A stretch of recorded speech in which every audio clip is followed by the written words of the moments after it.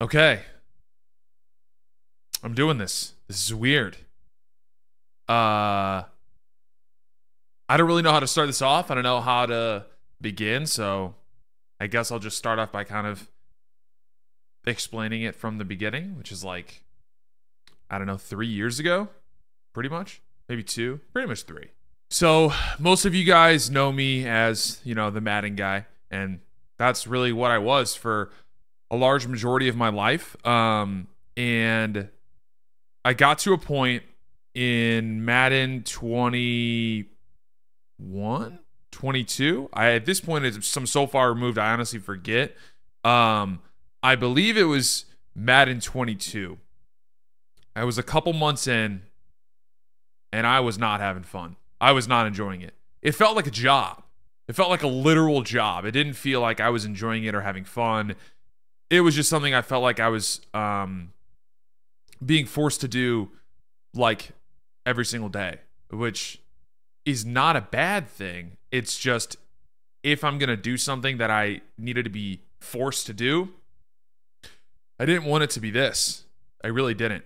And also, I'm just going to preemptively say, I'm sorry. I'm so bad at making these like long form videos at this point that I'm going to probably be all over the place, but I'm going to try to be as concise as possible and go through the timeline. I've literally wrote down a couple notes from my phone, just like so that I can go down the list of everything that happened. So I got to the point where I was kind of done with YouTube. Like I wasn't enjoying it. I didn't want to do it anymore.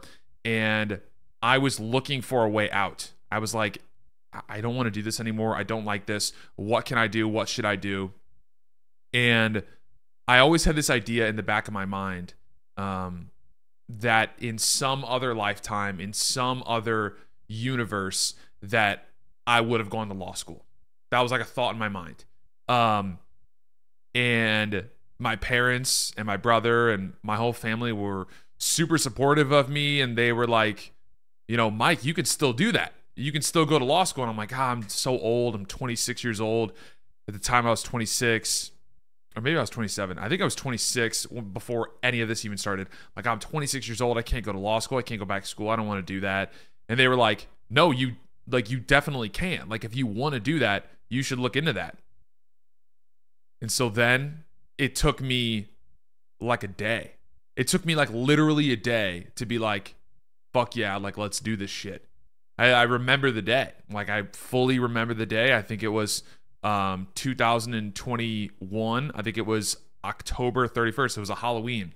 I was literally at my grandparents' house, and I was sitting with my cousin, my brother, and they were talking about some stuff. My cousin is in law school. He actually just graduated. Congrats, Trevor. He was talking about some stuff, and I just remember thinking, like, fuck, that sounds awesome. Like, like that sounds incredible. Like, I want that. And the moment that like thought entered my mind of I want that, it was done. It was 100% done. That's what I was going to do. So that was October 31st.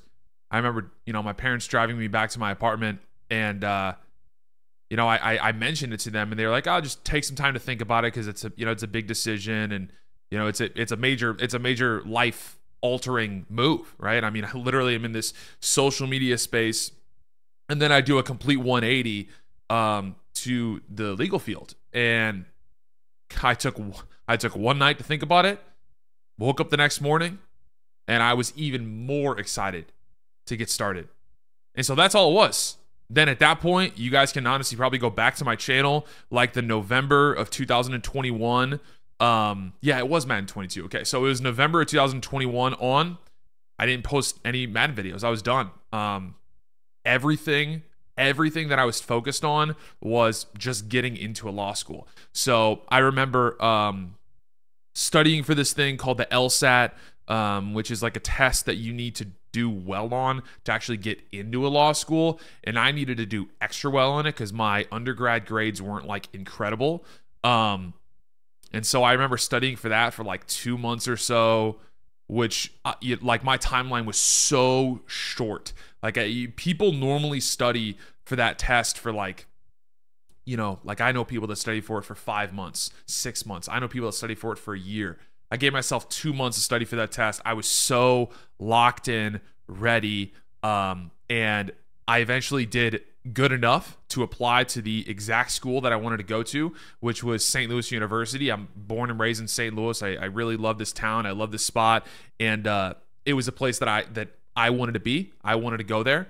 I applied, and I got in. I remember the day that I got in. I remember we had a little tour, and one of the admissions people was walking me around, showing me all this stuff, and literally later that day, I got an email saying that I was admitted, which was an incredible feeling. It really was. And at that time, I was still super nervous, because you got to remember, like, the way that my life had been going, it was like nonstop, 100% social media, Madden, online stuff, literally like 100% of the time. Like, that's all I had known. That was all I had even thought of or considered as what I was going to do for my career since I was like 17 years old or 18 years old. Like, I had been so fully locked in on that.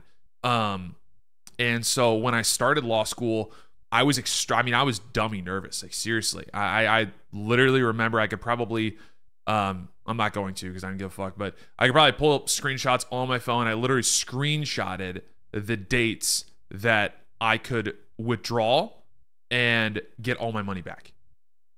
That's how nervous I was. I literally had those dates screenshotted in my phone. And I got to the point where it was just, you kept doing the stuff, and I was really starting to get it. I was just starting to understand it, and I said, fuck it, I'm too far in. I'm not stopping now. So I kept on.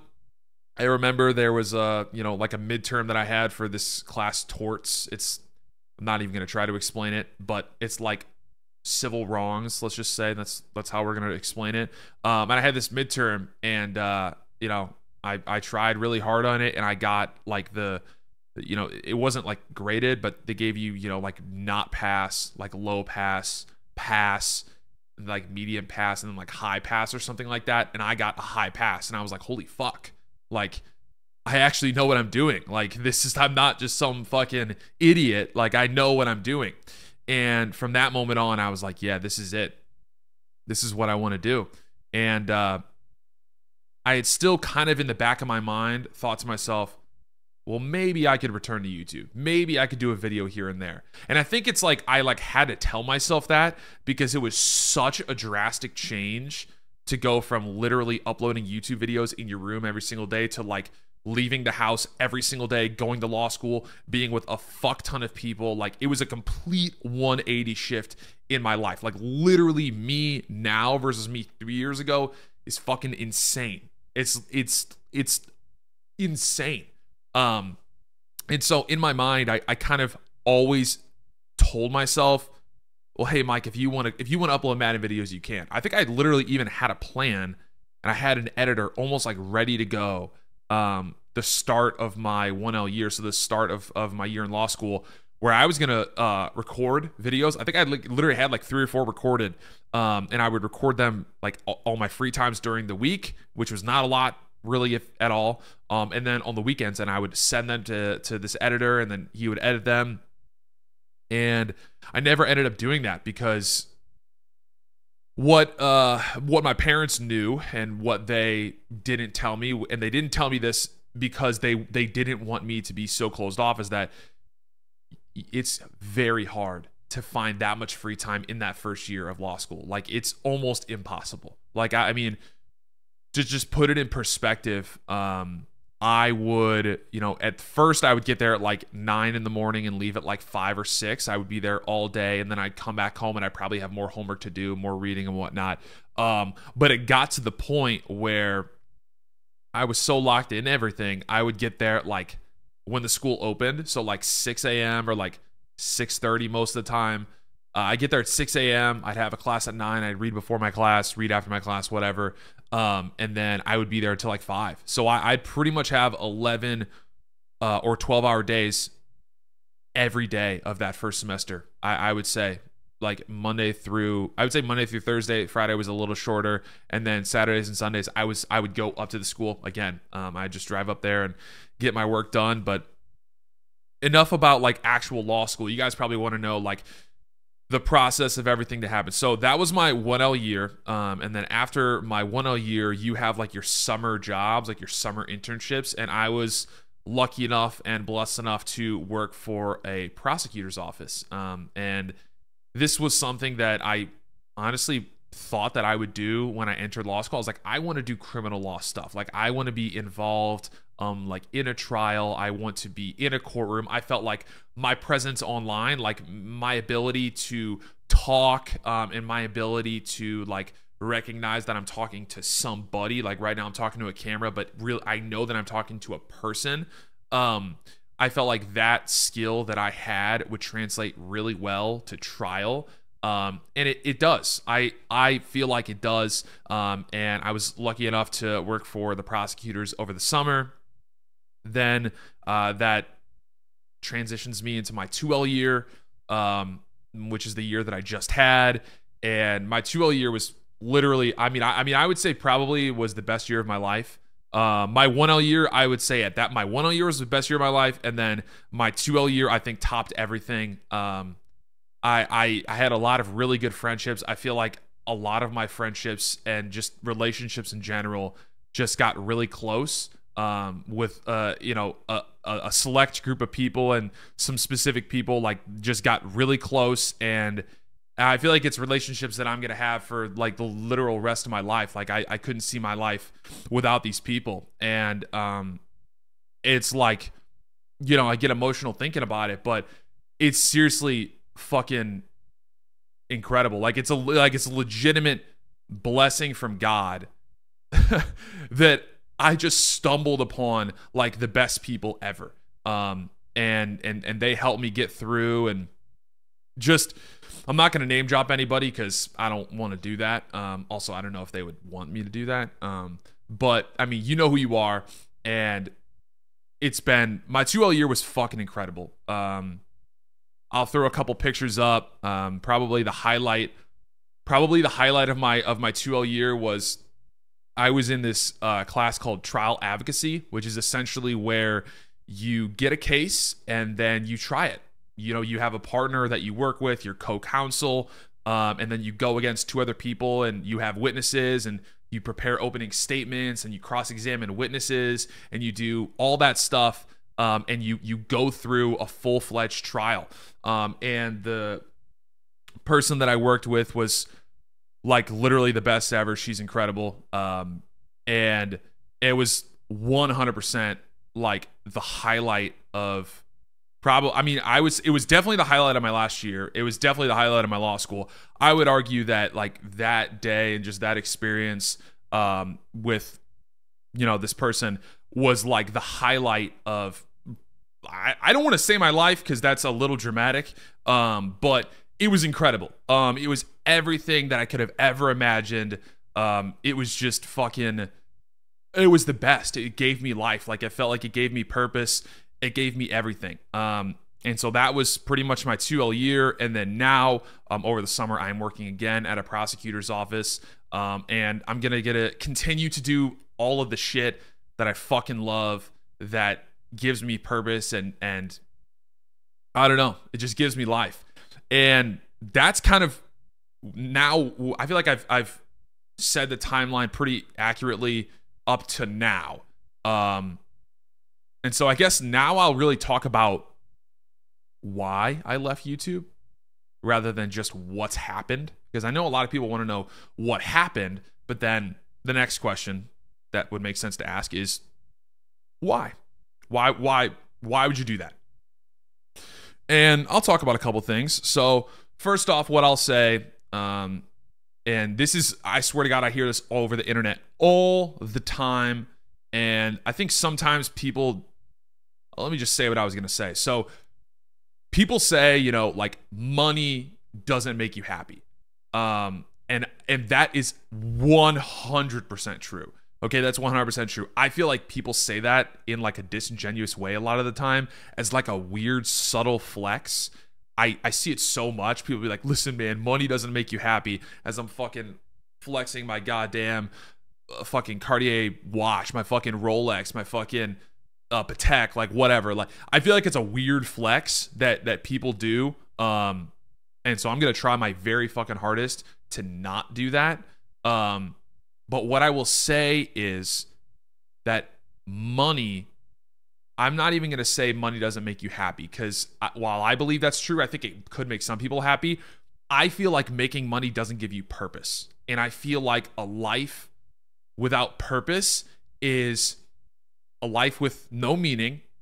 And then if there's no meaning to your life, what are you doing? What do you do? You're just on this spinning rock, going through the motions, doing random shit with no purpose, with no meaning. It sucks. Because then once you kind of realize, oh, fuck, I'm just kind of like doing stuff right now. Like I'm like doing stuff and I'm like getting money so that I can just like do other things. It's a weird realization.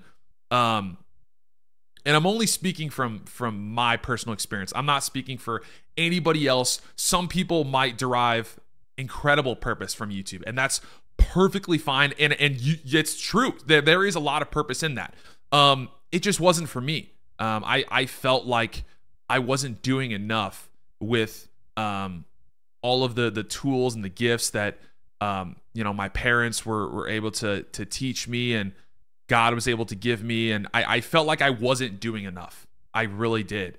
I'm like, I'm able to help these people through YouTube. I'm able to, I don't know, feel like I'm doing good, but it's not enough. And I wanted to do more. I felt like my life had no purpose. I felt like I was waking up and I was fucking playing Madden and I was uploading YouTube videos and I might make some kids' days better, which was the whole fucking reason why I was still doing it all these years later, because God knows I didn't give a fuck about Madden, respectfully. I cared about playing it a little bit. I liked the creative process, but I really just did it because I felt like I was doing good. And then I started to realize, like, I don't know, like I didn't feel any sort of purpose. Like I'm just like, what am I doing with my life right now? I'm like 26 years old. There's no way this is what it is. There's no way this is it for me. Even if I was like, let's aggregate everything that could potentially happen. Let's say I have 5 million subscribers. Is that gonna give me purpose? Is that gonna make me feel like I'm waking up in the morning to do something that's gonna make the world a better place? And I was like, no, I don't think it will. And that's just how it was for me. Okay, so like I said, I'm not speaking for anybody else, and I know so many people in the man community that are fucking incredible, that do a great job, and they make so many people's lives better. So I'm not speaking for them. I'm literally only speaking for me and my fucking little peanut small brain. It wasn't enough. It was not enough for me. I needed to do more, and I felt like law school was I felt like the law was my avenue to get there. And that's why what I'm doing now, prosecutor work, I feel good about it. I feel good about what I'm doing.